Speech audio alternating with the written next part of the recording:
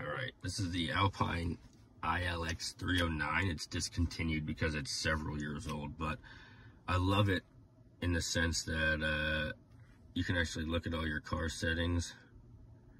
You can change bases, you can change colors. I'll actually go to the car settings right now for you. All the vehicle info. As you can see, the gauges, when you're on trail, when you're driving. I really like it. There's a park sensor.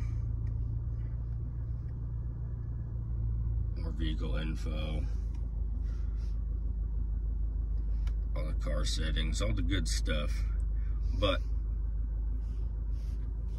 that's my back rear camera. I need to move my camera, obviously.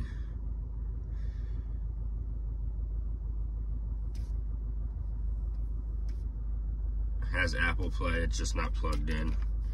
What I really like about it as well is that I hooked up the HDMI cable, so when I download movies or shows or anything, music on my phone, when I don't have service, when I'm off grid, I can actually play it, watch some TV.